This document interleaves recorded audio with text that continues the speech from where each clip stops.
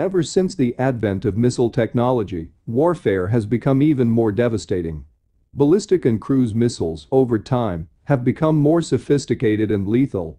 Now with hypersonic speeds and precision, these weapons can obliterate any target in a matter of minutes, which necessitated the development of a weapons system to counter such threats and also to keep enemy air force at bay.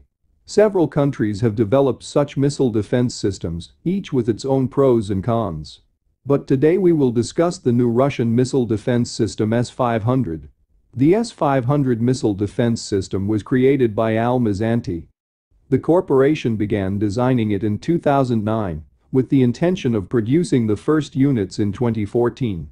However, due to a number of delays, the S-500 was only able to enter service in 2021. The S-500 is a long-range surface-to-air missile system that, in addition to significantly enhancing the Russian air defense network's capabilities, has added another layer of defense. The S-500's situational awareness and lethality are greatly enhanced by its ability to network with older air defense systems, such as the S-400 and S-350.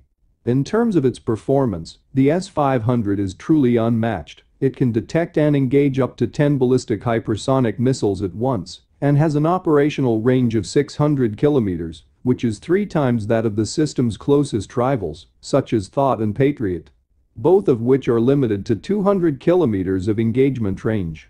Another distinctive feature of the S-500 is its ability to intercept maneuverable hypersonic missiles traveling at speeds greater than Mach 10, whereas the older S-400 could only attack the targets traveling at Mach 8.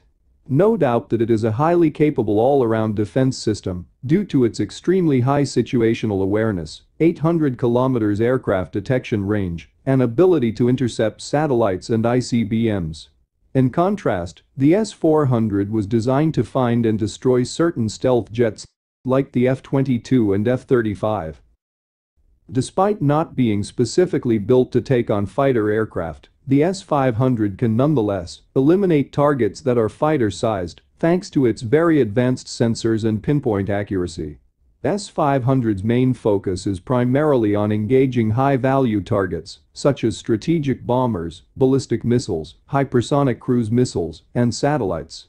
The S-400 and S-350 are more likely to focus on tactical aircraft.